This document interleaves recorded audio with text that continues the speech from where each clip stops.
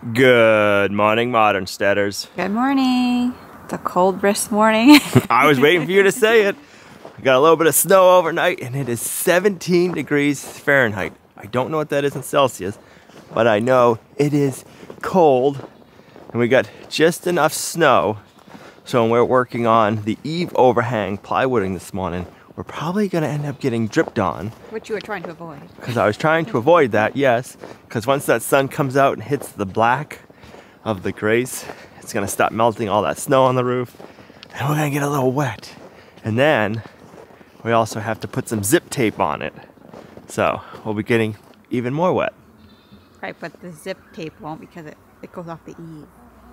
Right, but you'll be standing under the eave. I'll let you do that part. No, that's your job, that's low. You didn't eat all your dinner last night. What the hell?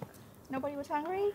I guess not. Their yolks have been like super orange. Almost like a red orange.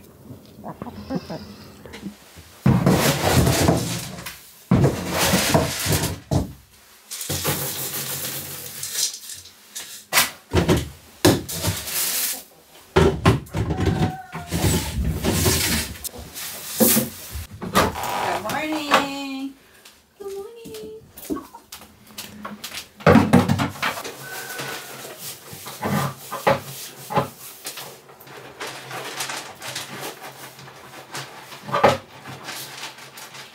Well.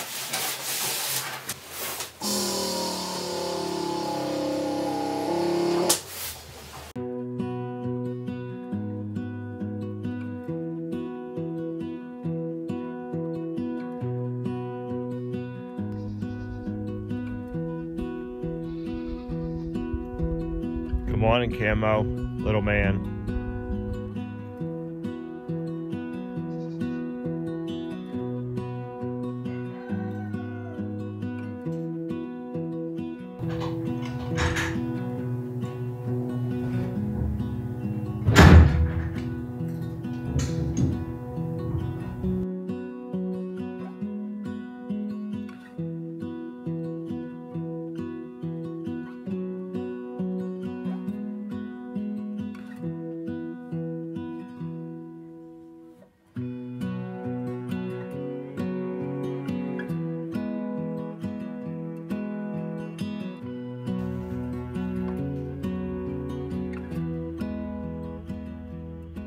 I want it to warm up and I want that sun to come out, but I want to get this plywood up on this end wall done first.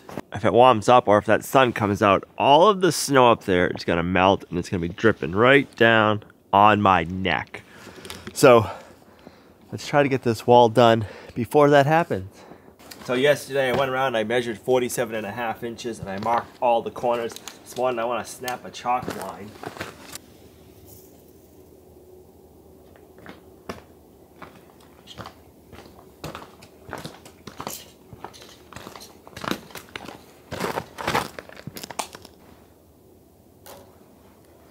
Perfect.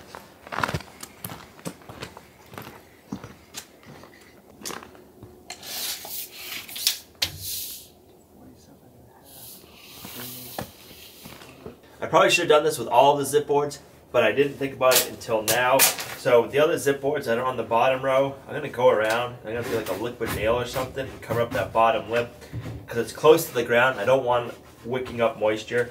So as long as I remember to do it, on these boards, I am going to put some zip tape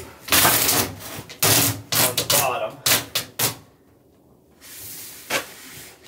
and then fold it over,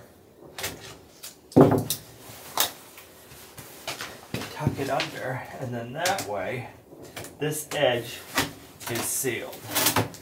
I know they do make some different products that I could do this with afterwards, like a liquid one, so I'll have to do that all around the building come springtime. Getting a lot of comments and questions and some rude remarks on some of the stuff of the tiny house build. A lot of the stuff isn't done yet. We're still in the process of building the tiny house, so there are things that we haven't completed, but they will be getting completed.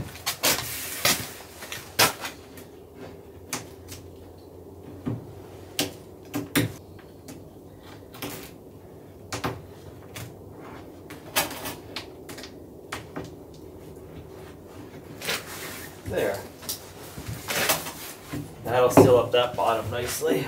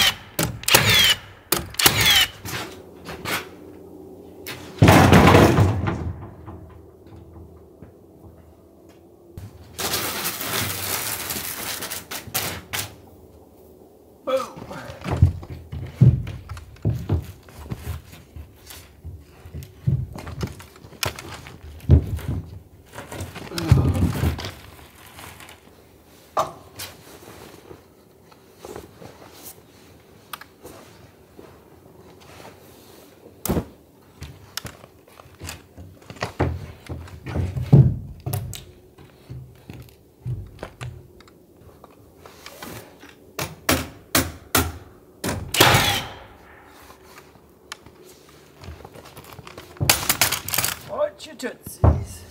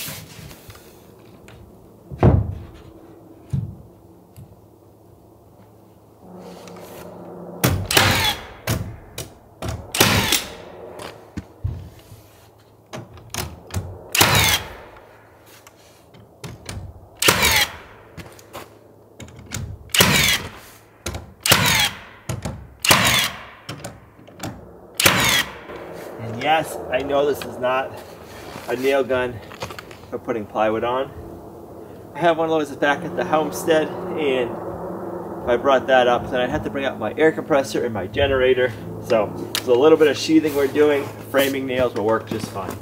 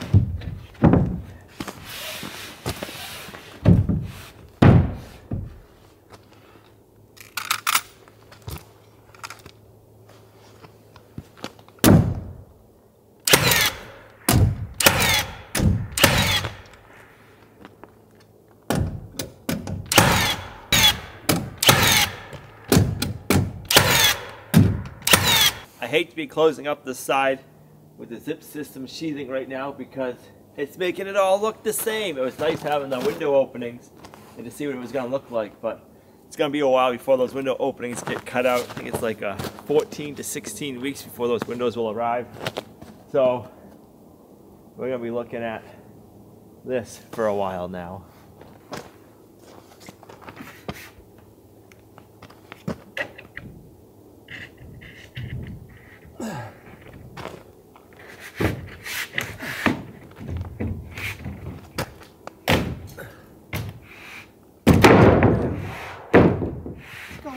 What the heck?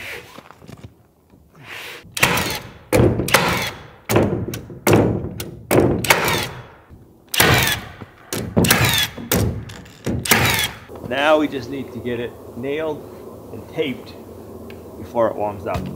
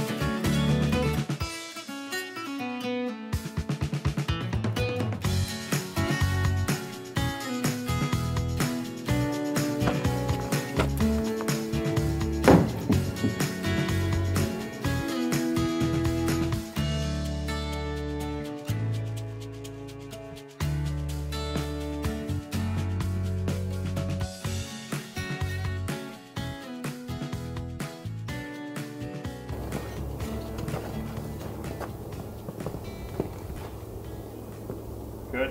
Yeah.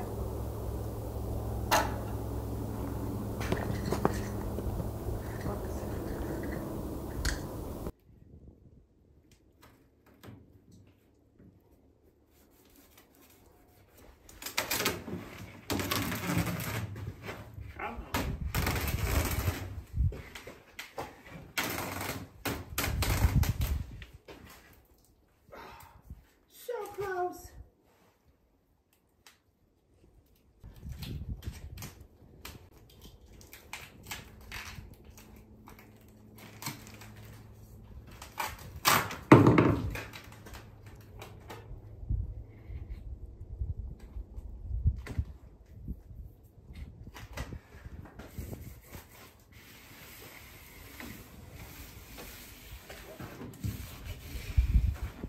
Move.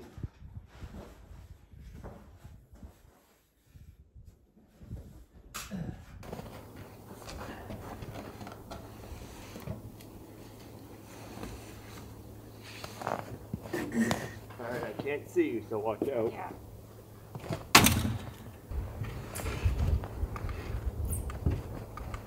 You want to be able to just barely see the blue line. Oh, oh,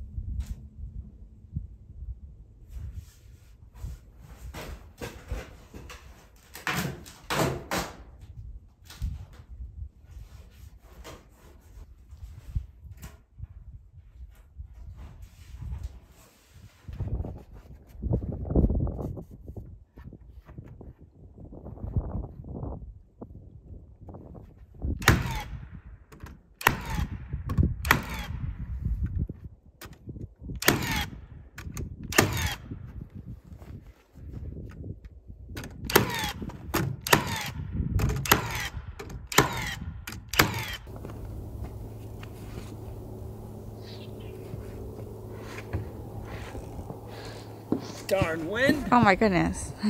It's like a sail.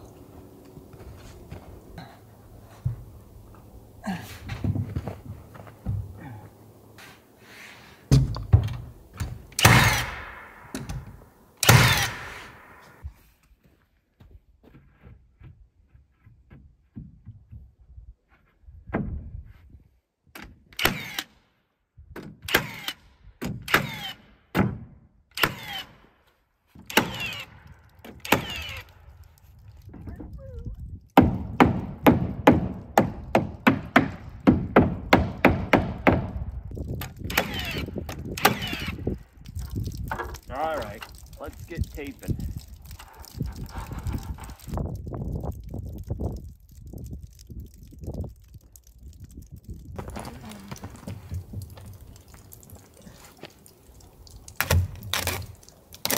You reset.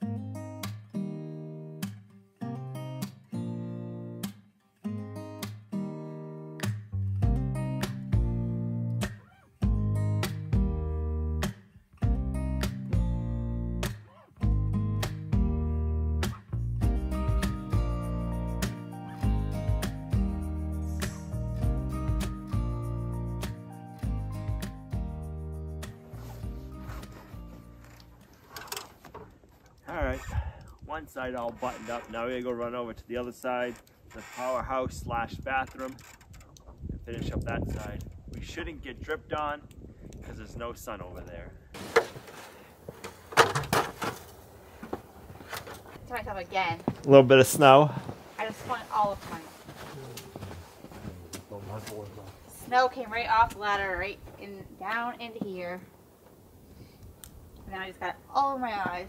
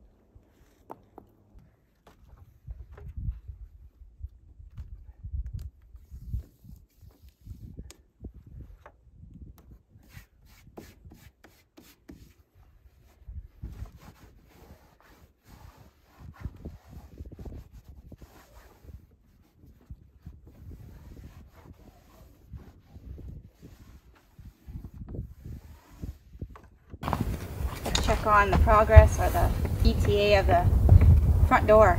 Yeah, you'll have to. Just about ready for spray foam installation.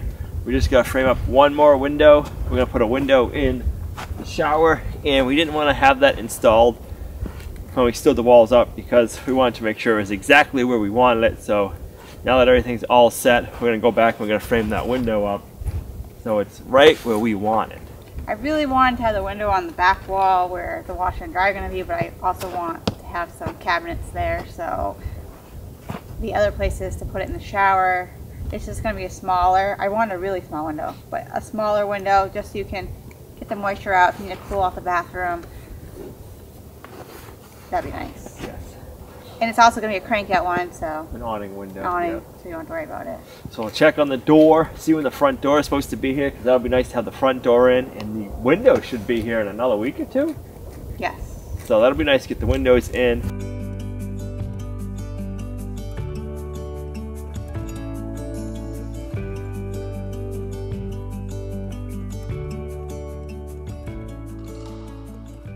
We got another nice little snowfall overnight. I'm gonna say about a ½ inch to an inch of white fluffy stuff.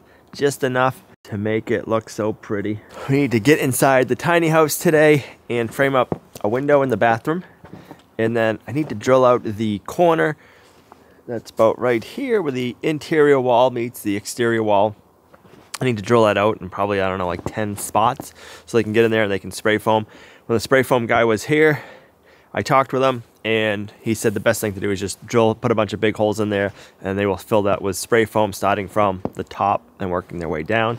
I had a nice video clip of all of that, so I thought, but I think I didn't hit the record button when the installation guy was here because I cannot find the clip. You would think I'd know better by now. I've been doing this for just a little while. So after this is done, then we're ready for spray foam. And then we can go on to the solar panels. We need to build a wall right up here, but I don't want to build that yet because I don't want it spray foamed. We are most likely going to put in French doors on the outside for now. Later on, we're not living in the off-grid harvest house.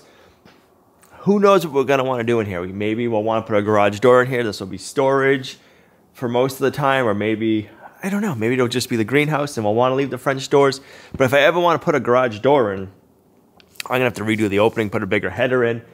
And if I need to do that, the spray foam will be in my way. So this wall, I am not going to frame up so that way I don't got to worry about them accidentally spray foaming. It wouldn't be the end of the world, but it'd be easier if it's not. So I'm not going to frame it up now. I'll wait till they're all done, and then we will Rox wool that wall. All right, the foam company told me to drill at least a 1-inch hole. We have a 2 9/16 Forstner bit right here. We're going to drill about every foot we'll go up, we'll drill a hole so that way they can spray foam this cavity. We have a 2x6 here, and then on every other side we have a 2x6, and then we have the plywood. So let's get this drilled out. I don't have my arm brace, so this might be fun. We're going to find out. Let's go.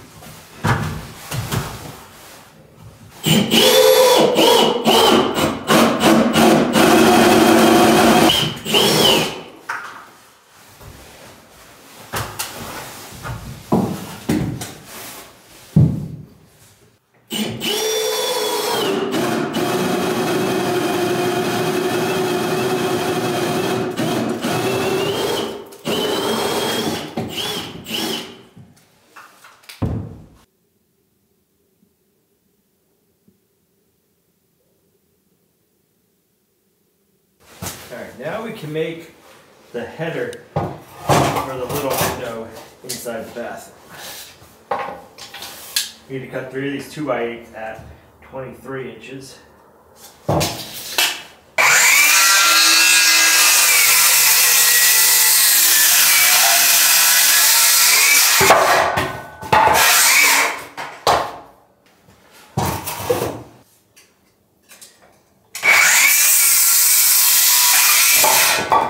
batteries do not like this cold weather. That is for sure.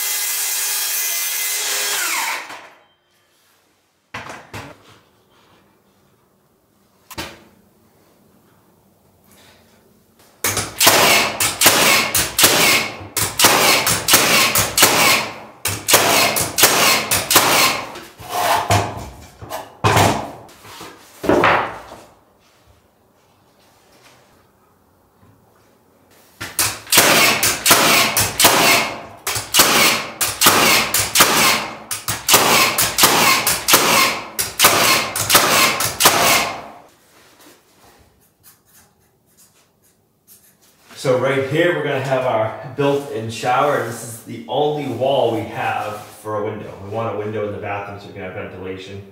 So when I'm doing my hair and it gets really hot sometimes in the summertime, and or your husband's in the bathroom steaming you out. Right, and the hair gets like, so I want to be able to open a window and let like some air flow, and then I think you should have something like that.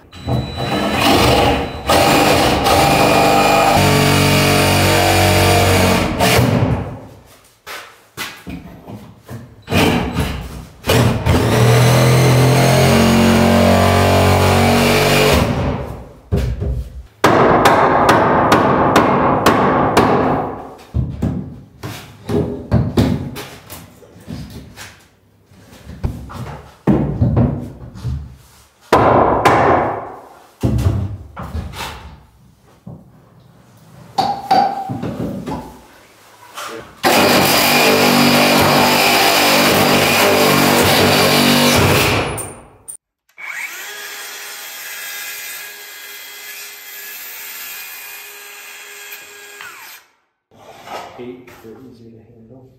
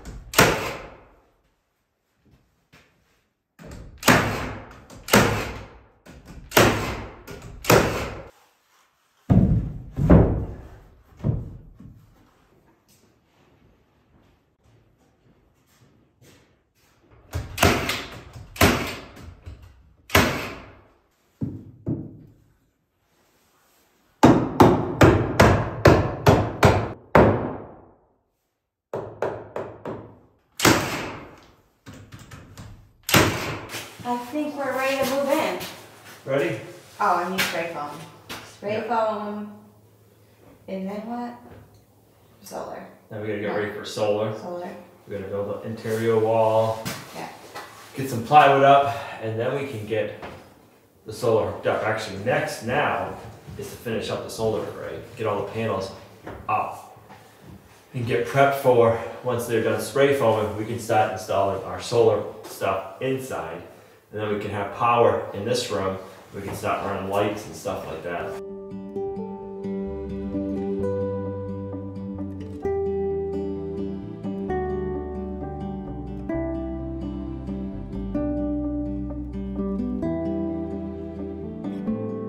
boy, does it feel good to be all prepped and ready for installation now. We're actually a few days ahead of schedule, which is nice. So now we're ready for whenever they call up and say we can come do the installation. It's still going to be a few days unless they're early. We'll wait and see, but it always feels good when people aren't waiting on you. So now we can get on with the solar project that we've been putting on hold. So that'll be the next video, and we got a lot of big things coming, and every step now at the house is something big. Now we'll be finishing up the solar array, then insulation, and then we can get solar power in the house. And then it'll be heat. Oh, it's all big steps. I can't wait. Thanks for coming along on our homesteading journey. You guys are a huge blessing to us in our homestead. If you liked the video, give it a thumbs up, share it, it really helps. Subscribe to the channel if you're not already subscribed, and we'll see you right back here in the next video. Bye.